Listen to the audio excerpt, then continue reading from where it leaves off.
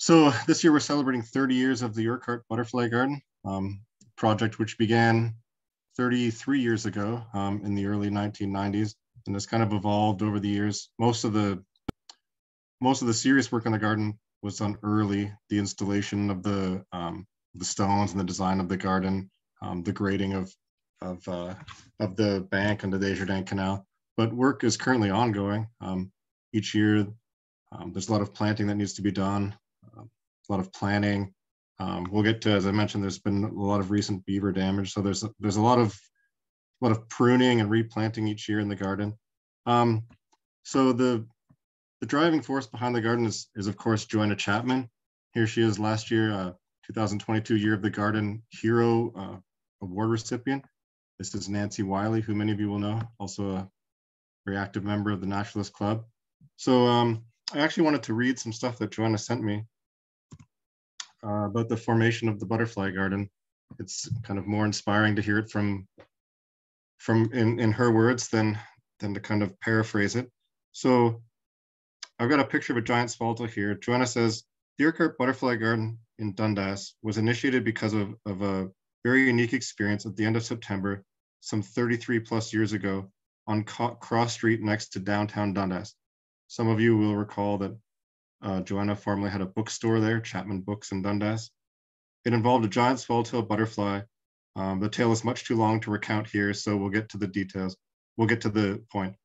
The butterfly is now a fairly common sight in Dundas, but was not at that time. I believe that everything happens for a reason, and I searched for answers.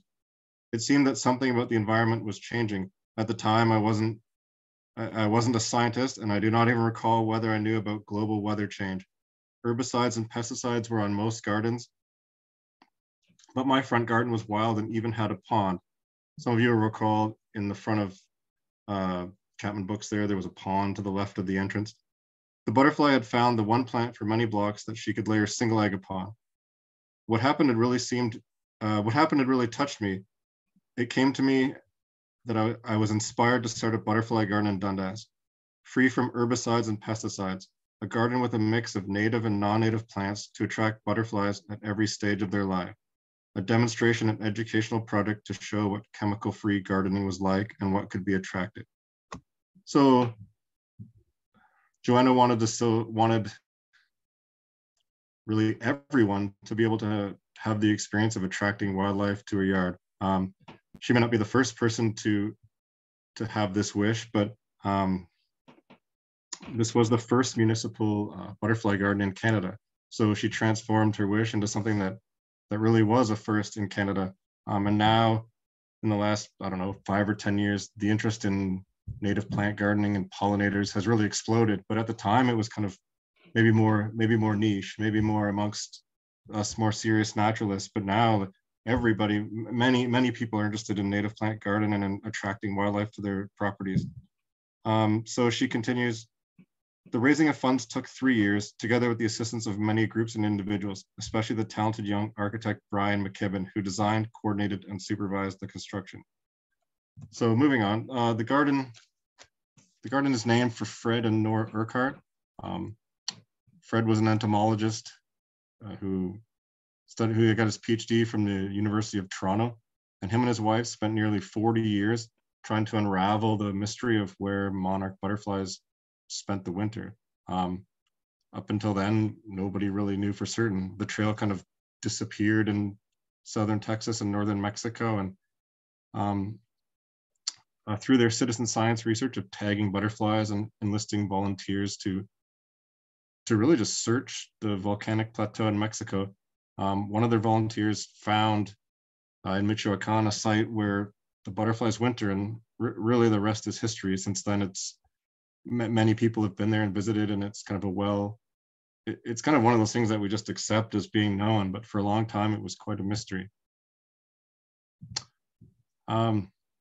So for those who haven't visited the garden, you may associate it with the landmarks that are around it, the Air Force Club in Dundas, the Desjardins Canal immediately to the east. Many birders have visited the canal in winter to look for wintering waterfowl. The garden is in Centennial Park at the west end of the Desjardins Canal, immediately adjacent to the Air Force Club. There's a bright sign welcoming visitors. And as you can see, I use this slide on purpose. It's a winter slide of the garden. Maybe not the most beautiful photograph, but you can see Coots Drive. You can see vehicles passing. So it's kind of maybe one of the pros of the garden is it's not a large space, but it hosts an immense number and diversity of wildlife. And as one of the aims of the garden is kind of to inspire people that in a small space they can attract and host many species. This is actually bigger than most of our properties, but the garden beds are the size of something you might have in your own backyard. So the garden is located, you can see it in between Centennial Park in Dundas and the Desjardins Canal. Close up here, there's here are all the garden beds. So I'll read another statement from Joanna here. So the project is at the end of the old Desjardins Canal in Dundas. The land is now owned by the city of Hamilton. The bank has been regraded and planted with shrubs. There are 6 raised beds, approximately 75 by 35 feet, planted with shrubs and plants. The project also includes 3 natural areas which have been left to regenerate. The interpretive kiosk was erected in 1996 and contains a wealth of information about the garden. In the fall of 2014, the UBG expanded by adding a strip of land beside the canal. This space connects the adjacent natural land, Canal Park. So immediately to the right of the large red circle there, you can see what looks like a strip of mowed grass alongside the moving company.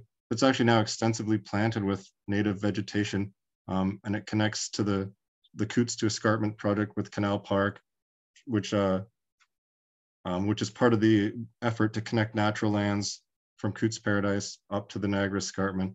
And it serves as a hiking trail and as a corridor for wildlife. We've been fortunate to have the assistance of the Dower Fund of the Hamilton Community Foundation, which pays for a gardener throughout the summer an educational program, as well as some replenished plantings. Throughout the years, the Urquhart Butterfly Garden has been very fortunate to have been helped by Michelle Sharp. So here's an early photo of the garden. Apologize for the quality, but you can see the heavy work was done early, of course, the design and the installation. But initially it was maybe not very welcoming to insects because it's sitting right on the bank of the canal where the prevailing westerly winds would just kind of blast across the garden. So a lot of these foundation shrubs were planted and cedars were planted around the garden in order to form a sanctuary from the wind and the elements where insect diversity could flourish. So mention the kiosk. Kiosk installed in 1996 and has been updated several times since with new graphics and new photos. Most of these photos were taken by Michelle Sharp, and the graphic design was done by her as well. All of these photos were taken in the garden. So you can see some very common and familiar butterflies and some very spectacular and rare butterflies have been seen in the butterfly garden. We'll get to these a bit later. Many other visitors frequent the garden. There's insects and birds, reptiles.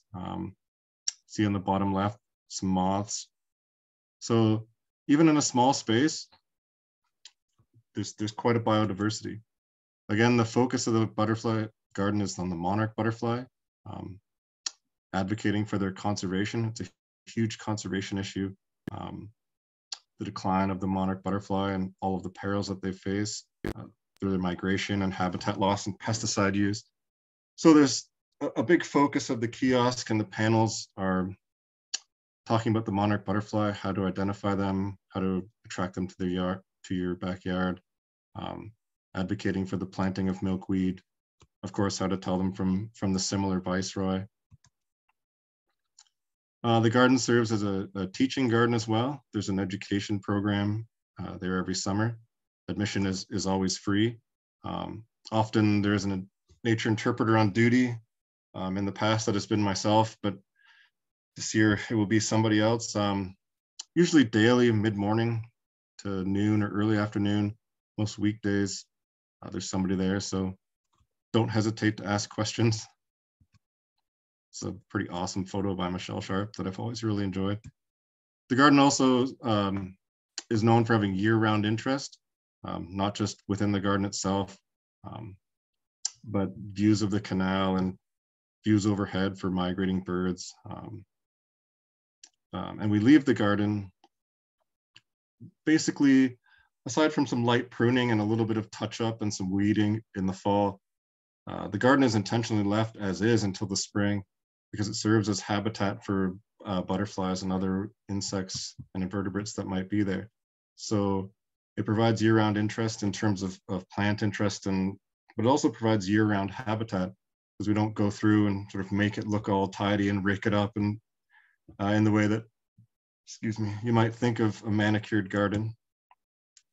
So here's a view of the garden in the spring, some of the lilacs blooming. You can see it looks quite a bit different than the old photo from the 90s. The concept of the garden is really fourfold, the design of the garden. One is you can see there's a foundational planting of trees and shrubs, some of them native and some of them not. This is to provide cover, nesting habitat for birds. So the second one would be planting of perennials. There's native and non-native perennials. No pesticides are used, regardless of native or non-native. So this is to provide, again, cover, but more sort of steady habitat in the garden. The other one is annuals are planted. Some of these annuals are native, some of them are not. Some of them are food plants. Things like dill is planted as a host plant for black swallowtail caterpillars. And the fourth one is the garden is allowed to do sort of some of its own creation as an inspiration for those who might have a sort of a more free hand in their garden, or sort of a nod to like let nature do its thing. Of course, anything that's invasive or potentially harmful, like there's poison ivy or anything that along the trails is pulled out. So there's no worry to visitors, but along the edges of the rocks and through sections of the garden's allowed to do its own thing.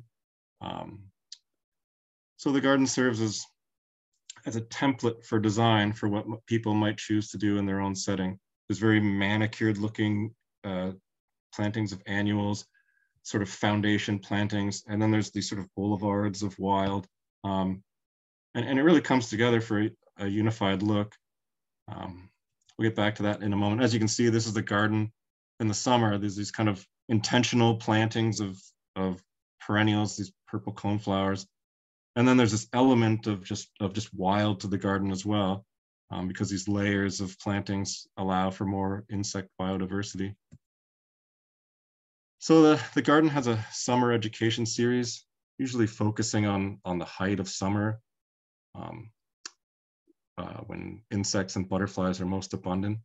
Typically, the summer education series is staggered, where there's a sort of generic identification tour, and then a more specialized event. You can see last summer that was jumbled a bit, but typically there'll be a generic, like, come just for a tour of the garden, and whatever presents itself, we'll look at birds, butterflies, sort of what the day gives. There's always something to see.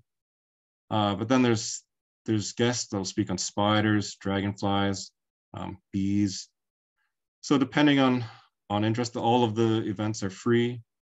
They're all an hour and a half long. So tour of the garden and a focus on insects or butterflies or what have you. So here's a group last summer, 2 summers ago, I believe. This is me talking to a group.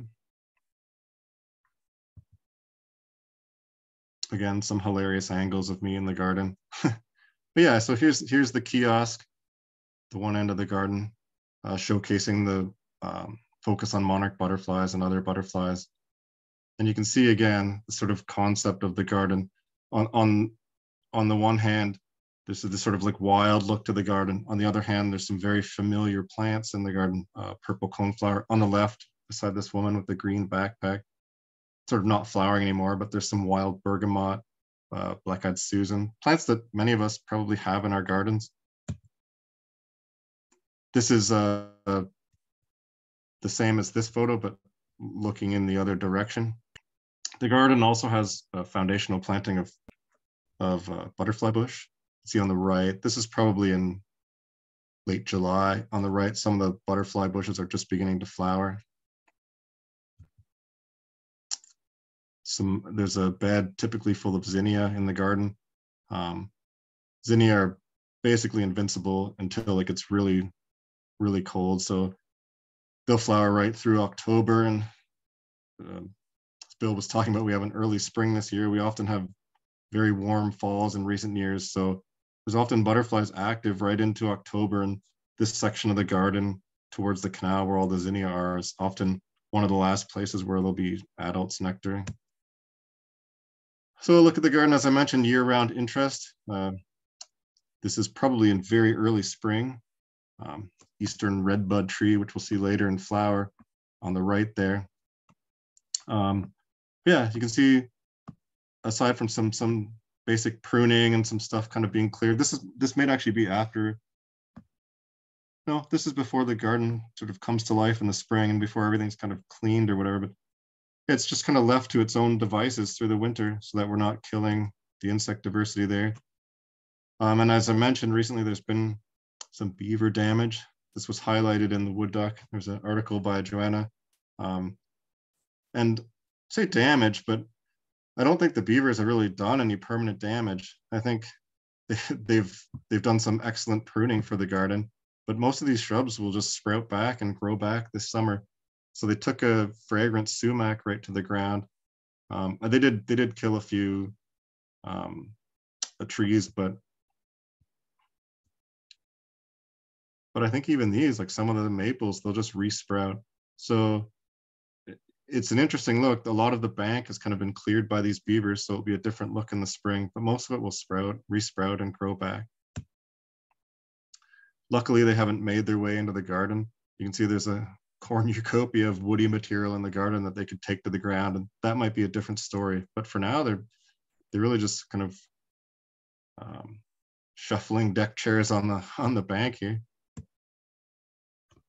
All right, so before I get to some of the wildlife in the garden, wanted to mention a few of the photographers. I noticed some of the photographers who contribute regularly to the website and to the photo contest. I noticed their names in attendance tonight. So I've been mentioned Mark Williams, Ken Kerr, as I mentioned, Michelle Sharp, Ted Jez, Ron Rowan, big interest in spiders in the garden. I think there's a few photos in here by Doug Welch. I took all these photos from the website. So if you're interested, they're all on urquhartbutterfly.com. There's a wealth of photos there. So these can be revisited at any time. So this is a fascinating photo by Ken Kerr. A lot of the photographers that visit the garden are interested in macro photography. So they get some really, really stunning and jarring photos up close of insects. There's a praying mantis eating a katydid. A lot of spiders in the garden, especially in late summer, sort of July and August. Into September, as the garden gets really dense, right along the path on the edges of the garden, there's typically quite a diversity of spiders. It's often these banded garden spiders. It's a photo by Ted Jez. I think this is a candy striped spider. Lots of grass spiders. Spiders aren't your thing. Avert your eyes for a couple more slides. It gets pretty intense. It's a lot of crab spiders. I don't have a photo, but there's quite a bit of assassin bugs in the garden as well. If you look closely on, especially on the coneflowers and the things like Joe Pye weed in the garden, there's often crab spiders and assassin bugs hiding. Once in a while, you can see one of them capture a butterfly. It's really quite striking, small spider with a huge butterfly, and maybe not what you want to see in a butterfly garden, but it's part of the life there. So yeah, there's crab spiders lurking everywhere. One end of the garden, we've got a patch of dogbane that try to keep kind of in control. Dogbane can really run wild and grow in big patches. Maybe not ideal for a backyard garden, but it's there intentionally because it attracts dogbane beetles. Beautiful iridescent beetle. There's wood roaches in the garden, which make interesting photo subjects. So yeah, like when you think of a butterfly garden, people think of flowers and butterflies and birds, but there's quite a diversity of insects there. And if you really sort of stop and look closely, Late in the summer, there's a lot of dragonflies. I find that the garden really isn't wonderful for like a big number of dragonflies, but we've had some dragonfly talks there, and the diversity is pretty good, especially sort of later in the summer as dragonfly numbers and dragonfly migration and movements pick up. A lot of bees, solitary bees, bumblebees. The garden is especially full of wasps, not the sting you, scary kind, although they're around, but the garden is full of a lot of interesting native wasps, especially in the big patches of mint towards the canal. There's often golden digger wasps and larger wasps, potter wasps, those are black and white marked ones. There's I think this is a big-headed fly. It's a big diversity of flies. So what I'm trying to get at is there's quite a diversity of wildlife there, and there's something there for every interest. Oops. And around the garden, it's a border of shrubs, and there's a row. See another photo of the garden, sort of from the parking lot. There's a row of pine trees there. And in the summer, there's often a big hatch of cicadas. And you can see the cicadas emerging on the trunks of the pine trees there. Occasionally, it's very spectacular. Occasionally, it's coincided with some of our Saturday walks. And there's been like dozens and dozens and dozens of cicadas hatching out all over the trees, all over the lawn. They're really quite striking when they first hatch. So reptiles and amphibians, much less frequently seen in the garden. We're a little bit sort of isolated from larger patches of habitat, but there's often garter snakes. On occasion, there's milk snake and brown snake, painted turtle. There's often along the banks of the canal, you can see frogs, leopard frog. Every once in a while, I think maybe just once, we've had a tree frog in the garden.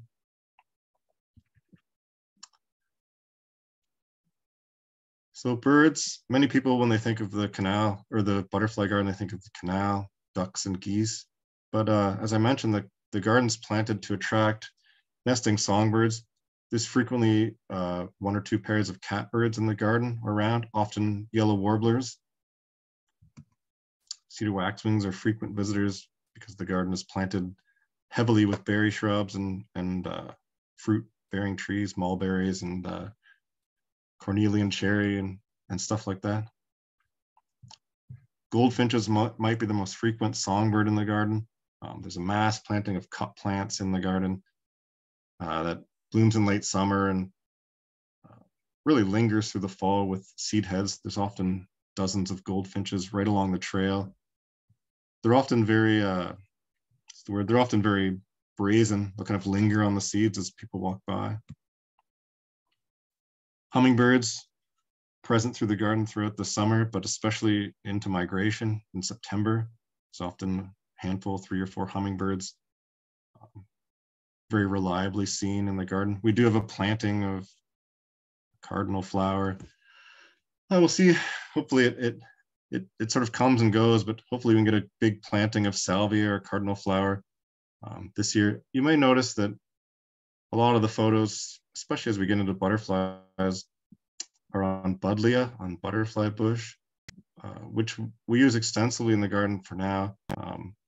I think our winters are still cold enough that it hasn't become an invasive species, but I know throughout most of the US, it's kind of a big problem as an invasive species. So it will be something to watch in the butterfly garden, sort of not to allow to go to seed, sort of prune the tops off in the fall. But a lot of them are planted right close to the edge of the garden beds along the rocks. Kind of encourage visitors to stay on the trail and off the rocks. Some of them are loose and wobbly and kind of just want people to not wander into the garden beds. And for this, we want to bring access to butterflies and birds close to the garden edge so people can see them. So a lot of photos are on buddleia, but there's quite a few other species of flowers planted there and hummingbirds most often will be down low, frequenting the salvia or the cardinal flowers, offering pretty spectacular views. There's some big black walnut trees along the banks of the canal. Sometimes there's turkey vultures or red-tailed hawks there. Often there's a few American crows.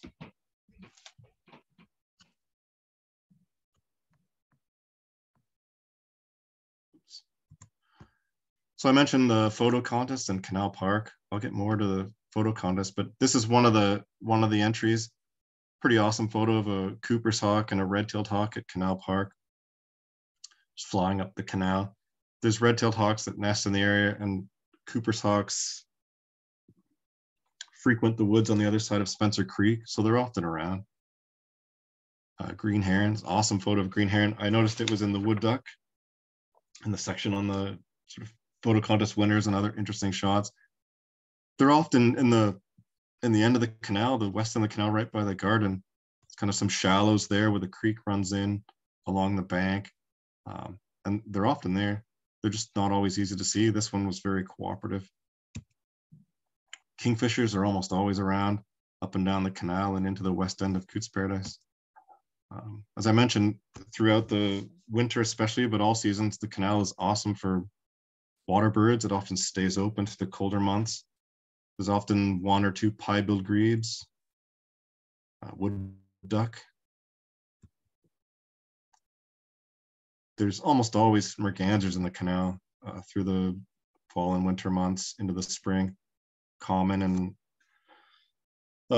hooded mergansers, mostly hooded mergansers. This is a hooded merganser here, often on the, I guess, the south side of the canal, kind of where all the branches overhang. There's often a few dozen hooded mergansers kind of lurking in there. Really awesome bird, really great for photography. Common merganser. This is maybe my favorite photo from the canal area, not from the garden, but it's taken by Mark Williams, ring-billed gull trying to pirate a fish from a common merganser in the canal. So yeah, even though like we're all very familiar, many of us are very familiar with the canal and the ducks and the geese that are there, there's often high turnover there, and there's always something interesting to see. In the winter months, in the morning, a lot of the waterfowl they'll sort of come into roost in the evening and leave in the morning, sort of offering a chance to sort through what's there and see some turnover in the birds. A lot of mallards, a lot of other puddle ducks. So I mentioned mammals as well. We saw the rabbit earlier looking at the interpretive sign. There's often a few rabbits around. Kind of live in harmony with the rabbits. There's often, what's the word I'm looking for? There's often a few baby rabbits around, and while they do some damage to the plantings in the garden, they don't really like destroy the garden. And a lot of people love coming to the garden and seeing these little baby rabbits. So the bigger issue, I don't have a photo of it, but there was a mink in the garden a year or two ago that did a lot of damage to the wildlife there. I think it actually made off with one of the baby rabbits. I think it ate one of the nesting birds. It really went in on the wildlife in the garden. So we don't mind the rabbits and the squirrels. Chipmunks are a big fixture, often on the cut plants on the side of the trail, always with a mouthful. So, all right, butterflies is what the butterfly garden is known for. I mentioned the UBG kiosk and sign. It highlights butterfly families. There's brushfoots. Most of our familiar butterflies are kind of in these three families here. Brushfoots are sort of monarchs and all the orange butterflies that we're familiar with. Swallowtails and sulfurs and whites. These might be the butterflies that most of us know, but we also get quite a few skippers and hair streaks and blues. Before I get into the butterflies, if you're interested in insects or butterflies, there's a lot of excellent resources online. There's, of course, or as a phone app or online as a website, there's iNaturalist, where you can upload photos and people will identify them for you, the app itself or other folks if you're not sure. So you can learn identification in real time by submitting your photos. There's also Bug Guide. Most of us, if we're getting into insects, don't really know the non-familiar insects. There's such a dizzying diversity and a lot of interesting stuff. So it's good to sort of source out help when identifying stuff. There's a Royal Ontario Museum, a ROM guide to butterflies in Ontario, with the cover that's pictured here. Any of the guides by Jeffrey Glassberg are excellent. The Swift Guide to Binoculars, to Butterflies. He previously had Butterflies Through Binoculars. There's a Peterson Guide to Moths. There's also an author, Heather Home, who's has 3 or 4 excellent books on pollinators and pollinator habitat. She has one on bees, garden pollinators. So yeah, if you're interested in butterflies and other insects, I would say that this is the sort of core for guides, and Bug Guide and iNaturalist are sort of the core resources if you're looking to go online. Brushfoot's named for the reduced forelimbs on the males. Butterflies, of course, have 6 legs, as all insects do, but the males look like they have 4. So if you ever see a photo of a monarch or a viceroy in a flower and it looks like it just has 4 legs, good chance it's a male. We do occasionally get a buckeye pictured here. The garden, before I get into butterflies, I will say the garden serves as a great spot to look for rare butterflies. Sort of in these stray butterflies that come into the area late in the summer, and we get like a really hot August or September, we'll get stray butterflies immigrating in from the United States. And they're kind of spread across the landscape. They might concentrate along the lake shore or in natural areas with a lot of flowers, but if you kind of look at the landscape, there's only certain spots where there's concentrations of flowering plants. And the garden serves as one of them. We're fairly close to one of the Great Lakes, and it's a big concentration of flowering plants. So it's a good spot to look for unusual stuff that might kind of just be there for a day and pass on. Buckeye's a butterfly that's seen there almost every year, once or twice. But some of the more common ones, Red Admiral, very familiar butterfly to many of us. We do get Milbert's and Compton tortoiseshell. Again, very unusually, but I think every year we'll get a couple. Spectacular Milbert's tortoiseshell. More commonly, there's question marks and comma in the garden, named for their marks on the hindwing. This, of course, is a question mark. Comma would not have the dot there. You can even tell them from above. It's easier when their wings are closed to sort of get your binoculars and look for the mark, but from above, you can count the dark marks on the forewing. I'm pointing at my screen here, but you can see that this one has these 5 dots and that one larger mark. This is an eastern comma. Question mark has the same 5 dots and the larger mark, and then it's kind of a bar at the left end of the dots, serving as an additional mark there, 7th dot. So yeah, if you could just see it open from above, they're very similar. There's some other differences, but that's one way to tell them apart. Morning cloak, another familiar brushfoot. Some of these butterflies will overwinter as adults. Bill was mentioning the warm weather, probably more so into March. If we get a mild March, the butterfly garden could have butterflies as early as the 2nd or 3rd week of March, and that would be this butterfly here, morning cloak, or eastern comma. They'll overwinter as adults and come out and fly around on those warm March days. Baltimore checker spot has been seen a few times at the garden. We do get American lady and painted lady, very similar species as well. Numbers of some of these butterflies are very unpredictable. Some years there'll be tons of ladies around, American ladies around, and other years there'll be very few. Another stray is the snout. But more commonly in the garden, we see things like crescents, great spangled fritillary, almost always there through the summer. Viceroy, there's a lot of willows along the bank, which is their host plant. There's always some viceroys along the bank there. Monarch butterfly, monarch caterpillars. I will stop here and talk about some of the issues in the garden. Obviously in a public space, most people are are very excited to be there and very welcome to be there. But over the years, there's been some sort of latent issues at the garden. A common one is theft of monarch caterpillars. There's an interest in people raising butterflies at home and at schools, and regardless of how people feel about the pros and cons of that, it's kind of unacceptable to steal from a wild space, especially one that's designed as a sort of education and conservation space in a natural setting. It's kind of been this low level of theft, some of it maybe innocently, and people coming and cutting milkweed because that they know they can get it there. But anyways, I just sort of wanted to respectfully say that, I don't know, we discourage this theft of caterpillars, theft of pupae, theft of plants. Stuff like that happens at the garden, as happens anywhere. For the most part, it's very positive interaction with visitors there, but it's kind of an expected thing every year that something like this will happen.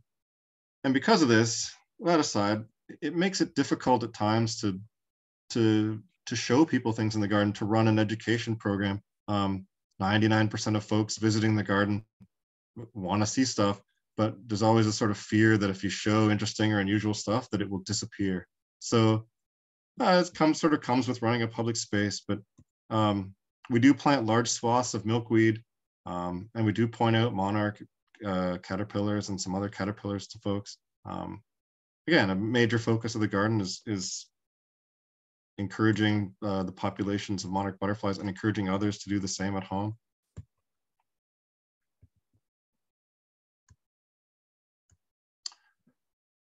So brushfoots are not all the spectacular orange, big sort of monarch-esque species that we all know and love. There's some smaller ones, sort of drab ones as well that we get in the garden.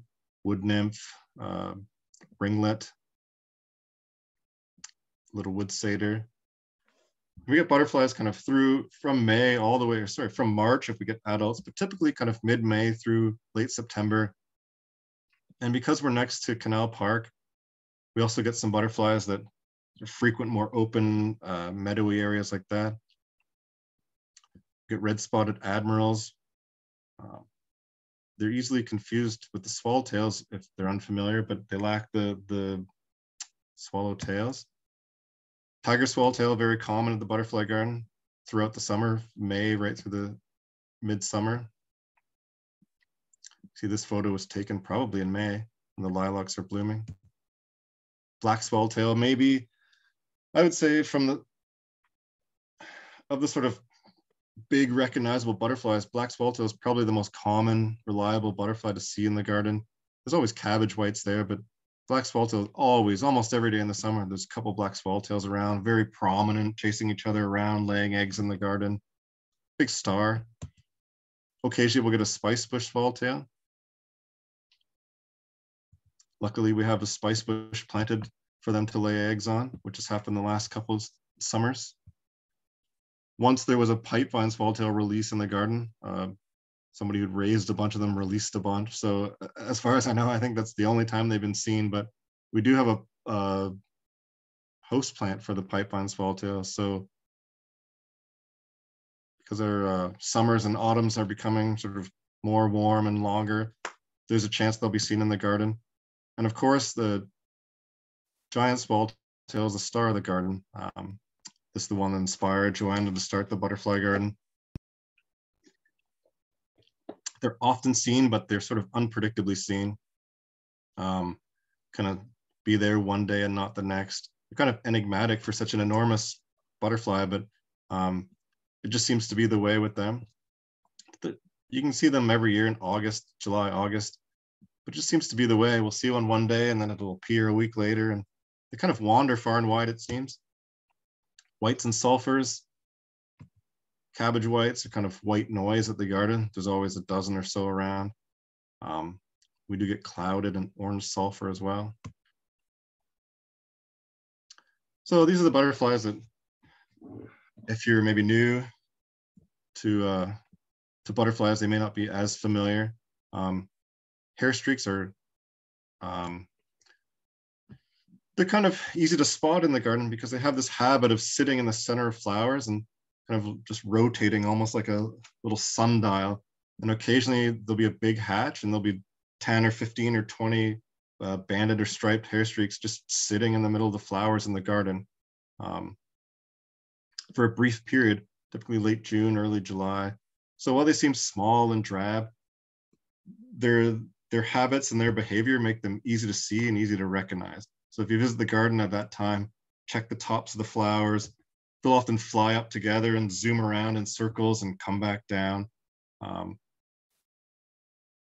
remember maybe 5 years ago, there was a massive hatch of them in the garden area. And I think we had 70 or 80 banded hair streaks just on a couple flowers in the garden.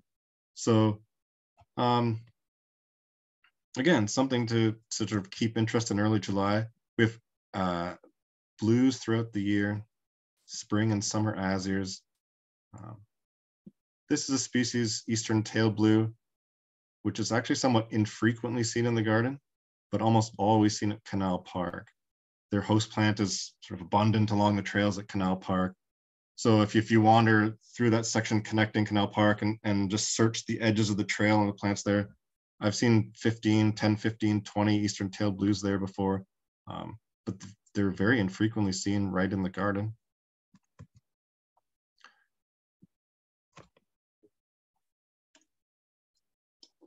Skippers, we have intentionally planted a lot of the garden to attract skippers, and not only to attract them, but to give visitors the opportunity to see them.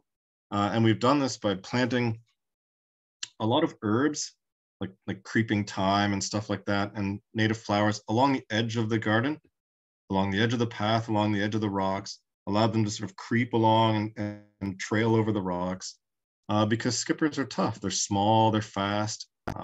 People aren't familiar with them if they're new to butterflies. And with so many hundreds and thousands of flowers close together, a species that's small and sort of skittish won't really go far. They won't always take off and go 100 feet away like a swallowtail. They might just kind of go 6 feet and come back down, providing people an opportunity to see and photograph them and learn about something that kind of might otherwise be inaccessible if all the plants were up in the garden and all the skippers just looked like little tiny things. So it's an intentional element of design which people have been able to,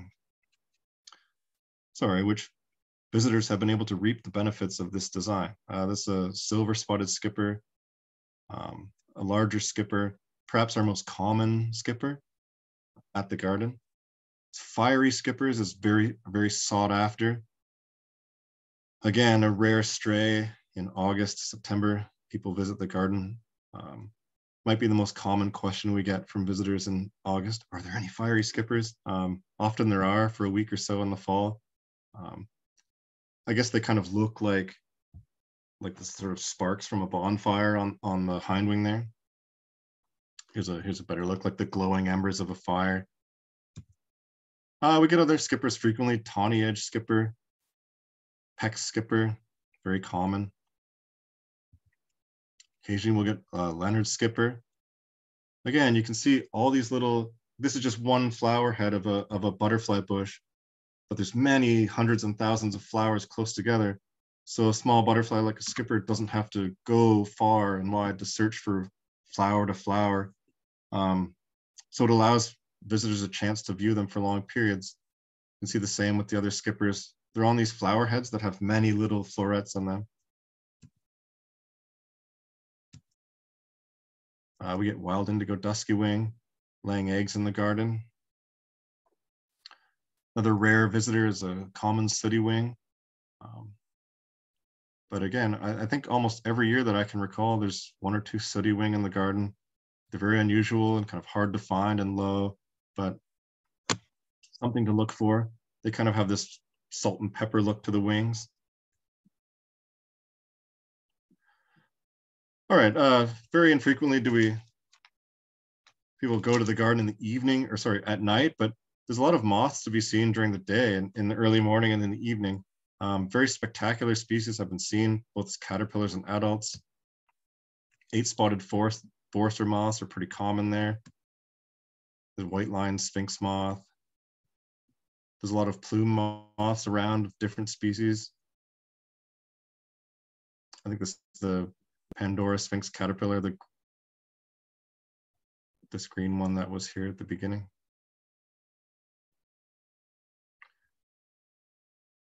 So yeah, on the sort of edges of a lot of the trees, especially around the garden, and especially on the south side of the garden, there's a big natural area with mostly grapevines and this big grape tangle along the bank of the canal. A lot of these species are, aside from the obvious larger trees along the bank, a lot of these species feed on things like Virginia creeper and wild grape. So a lot of the moths in the garden come from these wild areas.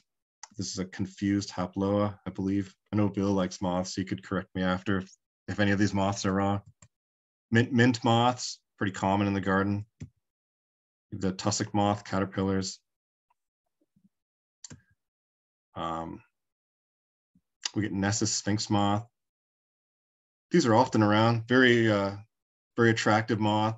Look at these two yellow bands on the abdomen there. These are also moths. We get some of the clear-wing borer moths. They're actually pretty common. Squash vine borer and some of these other clear-wing moths. Sort of see them frequently in the garden, just kind of resting. All right, so I noticed also in the back of the wood duck, hopefully many of you have seen it, there's a couple pages highlighting the photo contest. This has been something that we've been running for a number of years now. There's a summer photo contest and the winter photo contest. There's kind of two separate animals. The winter photo contest is run in conjunction with the Hamilton Conservation Authority. And the boundaries are also Canal Park, sort of allow entrants to take advantage of the wintering waterfowl and the winter scenes at Canal Park. The summer photo contest is focused more on the wildlife in the garden proper. So obviously with the change of seasons and change of boundaries, the photos that we get each contest are very different and they're very spectacular. I will mention that in the wood duck, it says all entries judged by Matt Mills. I do help in the photo contest. I design the entry form and I sort of sort the photos as they come in. But if anyone's trying to look up my home address because they're mad they lost, I don't actually judge the photo contest. I forward the photos to the panel of judges where they're judged. So I noticed in the wood duck, it shows some of the winners. I'll show some more of them here in a moment. But I wanted to invite anyone to join the winter photo contest. There's a couple of weeks left. All of the rules and the entry form are on urquhartbutterfly.com. Right on the website, as soon as you enter, there's information on the photo contest. So yeah, there's two categories: birds and other wildlife, and natural winter scenes. You can do close-ups of plants, kind of more of a broad landscape shot.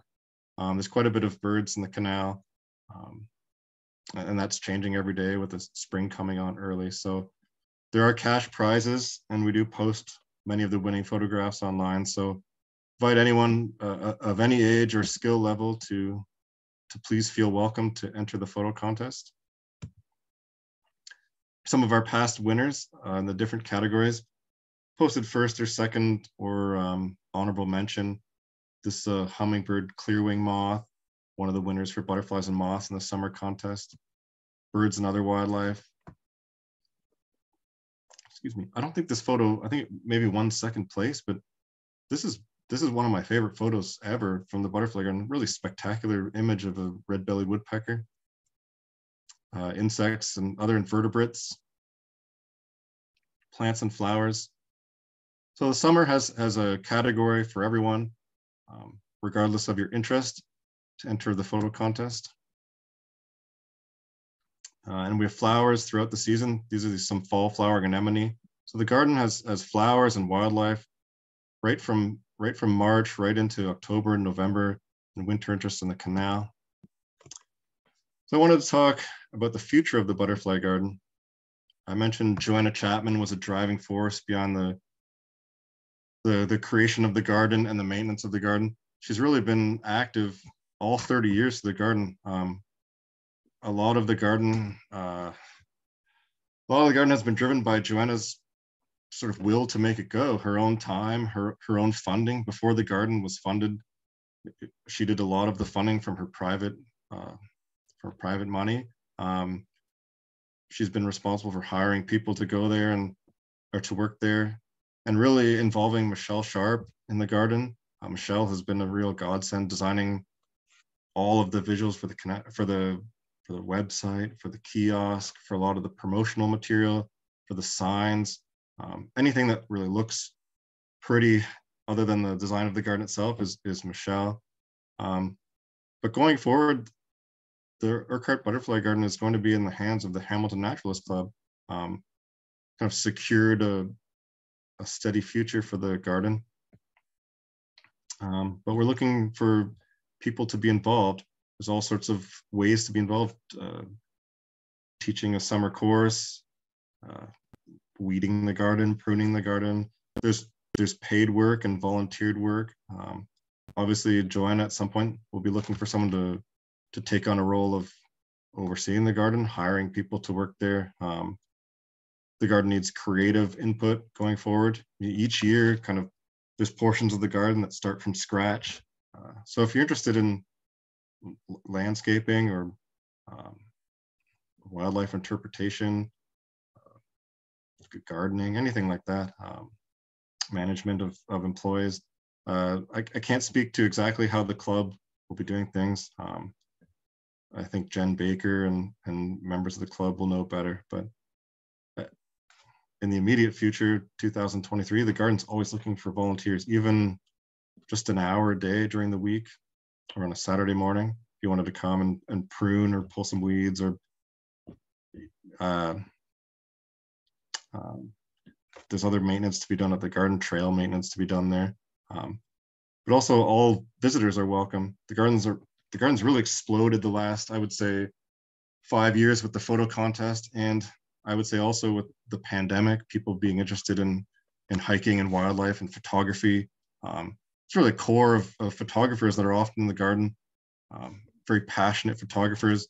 It's a wonderful opportunity to go and do like macro photography or insect photography, or just observe wildlife. So I just wanted to put it out there that anybody is welcome at the garden, and hope to see you there. If there are any questions, I think they'll be managed in the chat here, and happy to answer any of them.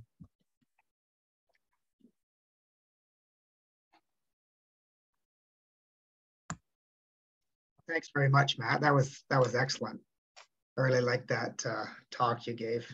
Of course, the garden is about butterflies, but there's so much more there. And for such a small area, all the things that you can see there, especially with the addition of the Canal Park area.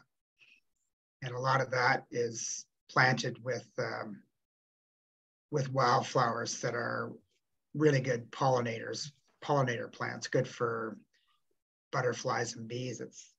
It's really quite a spectacular area to visit and to see, lots of different things at all times of year.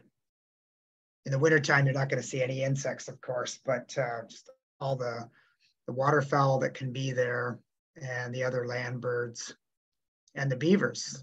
The beavers are a nice addition. Of course, the beavers have always been there, but this year the beavers are being a bit more of a problem, I guess. Although are they a problem, or I guess we just have to learn to accept them. So we have a few questions. Does the garden have problems with Japanese beetles? And if you do have problems, how do you deal with them? Sure. Before I answer that, I will say I think the issue with the beavers is I think there's some obstruction at the other end of the canal, which is typically they kind of travel back and forth by some manner to, I don't know if they cross the road or how into the marsh proper. And I haven't been down there to look, but some folks have told me that there's some obstruction there for some reason, and the beavers are kind of just in the canal. So I don't know. I think it's kind of fascinating what's going on down there, but I think typically they're there and they kind of move back and forth. Yeah, so I mean, I can answer that question and extend it further. obviously in any garden setting, there's going to be pests like invasive species or species that kind of do damage. This garden is different in that it's designed to absorb damage. We're sort of feeding the wildlife, but Japanese beetles can be a huge problem. I know,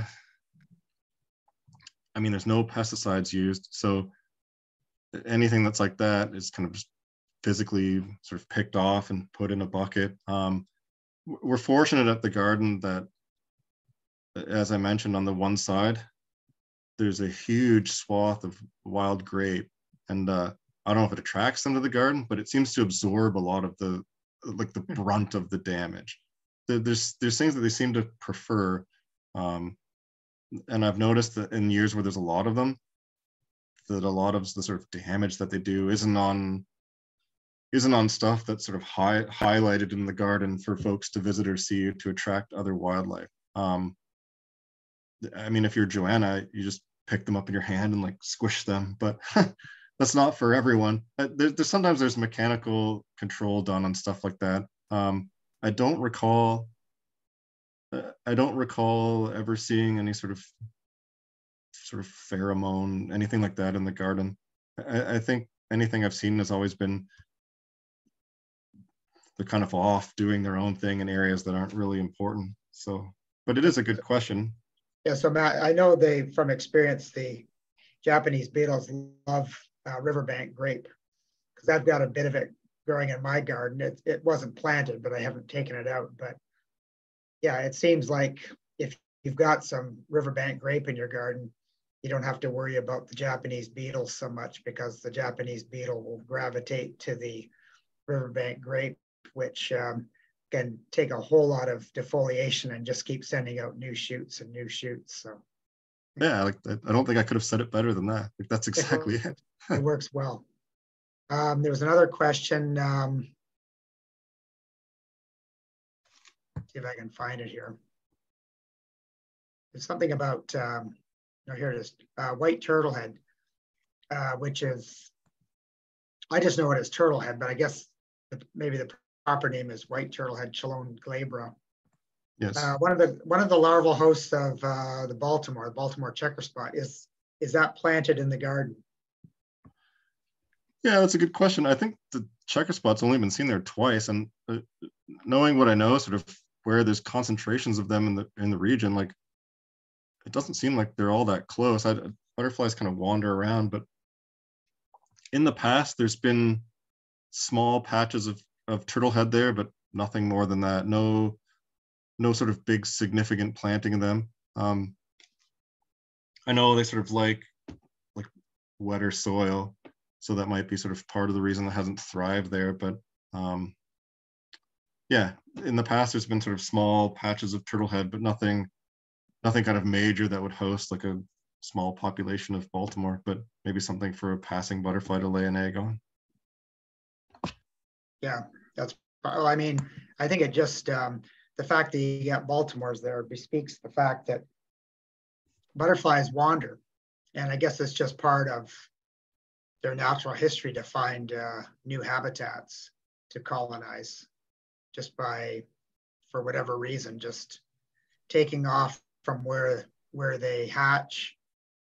And of course, where they hatch is usually suitable habitat, but just part of how species work to, colonize new habitats. So I've seen it in my yard too, where I'm in a very urban environment. And 2 years in a row, I had a broadwing skipper in the yard, which was, I don't know why I'd ever get a broadwing skipper in my backyard, but for 2 years in a row, it was just an incredible fluke.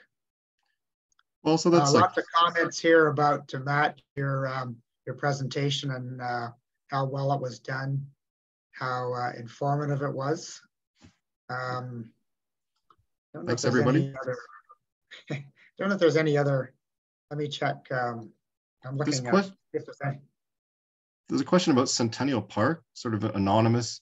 Oh yeah, here we are. Yeah, I'll read that off. A lot of stakeholders are working together in this area, and I'm curious about the role of the City of Hamilton what role they play in Centennial Park specifically. Are they being eco-conscious of the space as you'd like them to be? So I can't really comment on that. Well, this is actually a good question. It's sort of actually a part of being involved with the Butterfly Garden is working with the city of Hamilton.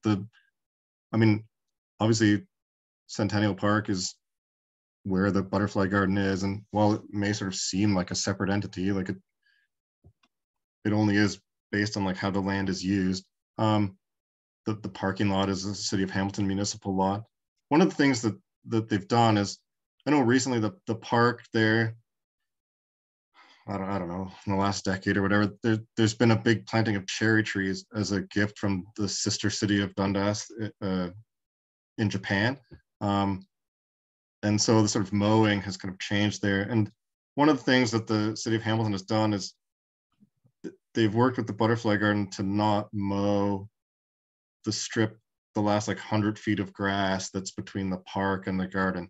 There's a few the crabapple and apple trees there, and there's the cedar hedge that I mentioned that kind of buffers the winds from the garden. And in the fall, a lot of those crab apples are left kind of to sort of spill on the ground because they attract butterflies. We've had Compton tortoiseshell there feeding on the rotting fruit. And I can't really speak to, it's a good question. I said it's a more complex question than I can get after, but I can't really speak to the rest of it. But I know they've kind of allowed that buffer zone, and staff of the garden kind of cares for the grass, like they mow it and as they see fit between the garden and the park proper. Whereas previously they would just kind of go through there with the mowers and mow the whole thing. So there's an area in between. Yeah, and if there's issues there, the city works with the garden.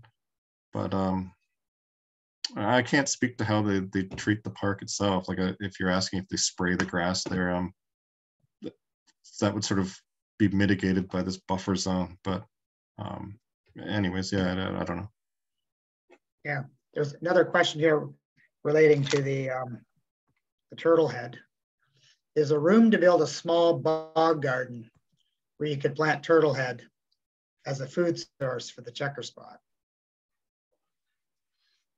Well, I mean, there's sort of room at the garden to do whatever. I mean, all the beds are like we saw, like the center of all the beds have these foundation plantings of trees and shrubs, and then the rest is kind of open to interpretation. The only thing that would prevent something like that would be sort of what the drainage is like at the garden, right? So there might have to be additional work. Like it's just soil plopped between these stones, right? So sort of additional work on the drainage. That could be something.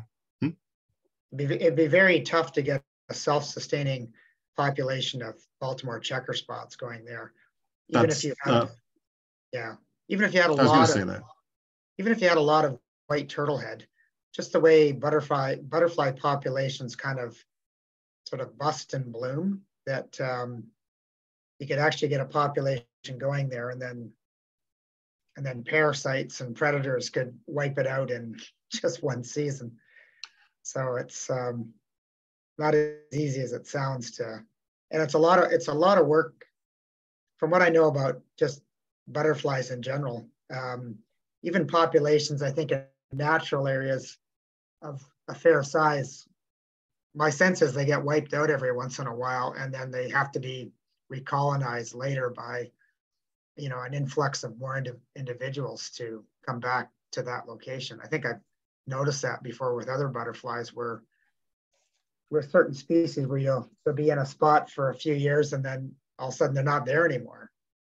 And you're checking. Like sometimes I don't say this to like be derisive or to make fun of anyone, but sometimes at events in the summer at the Butterfly Garden, people will, I've had this presented several times, like, well, what if we got like all the unusual butterflies and let them go in the garden, which sounds great, like, but to your point, like it doesn't really work. And I'm not making fun of people. I just mean, like, if we got like all the rare butterflies in Ontario and like let them go there, they would just like fly away.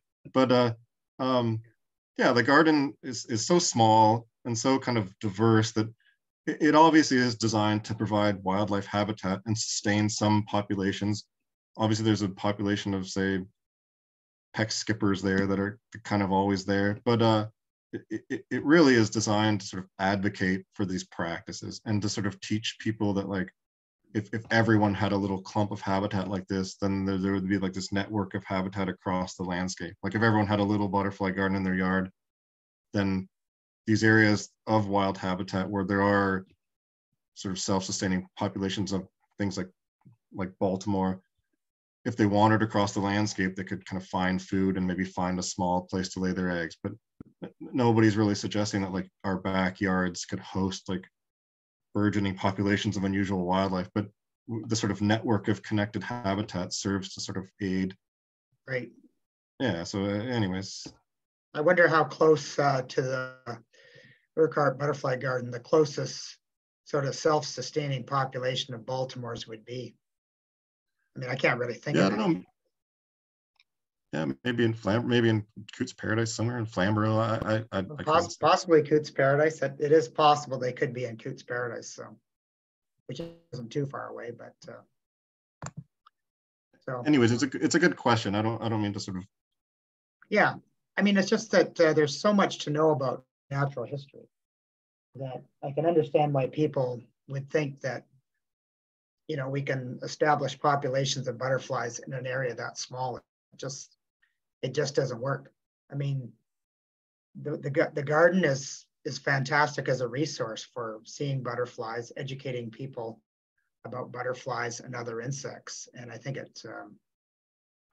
that's the component too that is, you know, that's enlightened people just to get involved in nature. And then when they get involved in nature, then they tend to want to protect nature too, so, and be advocates. So the butterfly garden has done its job, and Joanna has done a great job, and Matt, you've done a great job in assisting her over the years in maintaining the garden. I should point out to everybody that Matt has helped to maintain the garden for a lot of years, not just the hikes that he does, the talks that he does, but actually as a gardener. So not everybody should be aware of that. So I'll see if there's any more questions here. Okay, I think that's the end of the question. I guess I have one question for you. What would you say is the rarest butterfly that's ever turned up there? Or maybe you might just want to say the top 2 or 3 rarest butterflies. Oh, geez. Well, the rarest butterfly, I don't. The rarest butterfly I think that's been seen there was a sachem skipper. All right. I recall, again, like this is kind of funny since I think it was 2012, August 2012. I went there one afternoon just to look for butterflies and stumbled upon this skipper. I think it was one of the first ones seen in Hamilton, and I got all excited and I went home and like got on my computer and posted on there's a listserv in Hamilton, many folks may know, like post butterfly and dragonfly sightings. And I wrote, "There's a sachem at the garden," and I sent it. And I got a reply like right away from Alan Wormington, "What garden?" And I was like, oh my gosh. And then half an hour later, I think Brian Wiley said, "There's one in my backyard too."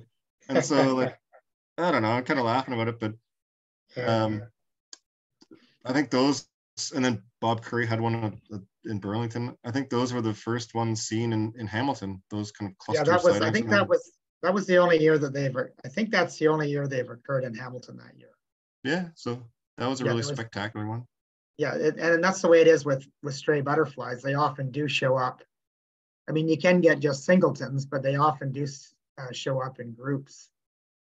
Because I know there was at least one, you know, the aforementioned Alan Wormington. He saw one in Brantford at Lorne Park, and they were seen at Shell Park in Oakville. That's where I saw them. There were a few there. I went specifically to see them. So yeah, it's just how these populations work sometimes. Every once, and it's the same with fiery skippers, right? Fiery skippers don't overwinter in Ontario. They just come in as strays every year. It's just one of those species that tends to stray into Ontario like 2 years out of 3. So that's the only reason we see it. They They get killed off every year. So yeah, I mean, like fiery skipper, buckeye, snout. They're seen almost every year, every couple of years at the garden. Michelle Sharp and some of the people who frequent the garden almost always are the ones to find them. But yeah, like there's often an influx of butterflies early in the spring and then in July when all the sort of regular species hatch. But the garden has really been a great spot in August and September for strays. Yeah. Yeah, I'm trying to think. I know there's one other crazy butterfly, but I'm not going to remember. But those ones are the sort of. The pipevine swallowtail was pretty good. Oh yeah, somebody came and released like a whole batch of them there. Oh, I see. Yeah, that one wasn't naturally occurring, but they certainly could be because they have occurred in the Hamilton area. Maybe they occur 1 out of 5 years. Somebody's lucky enough to see one here or there. We do have one question here that just came in.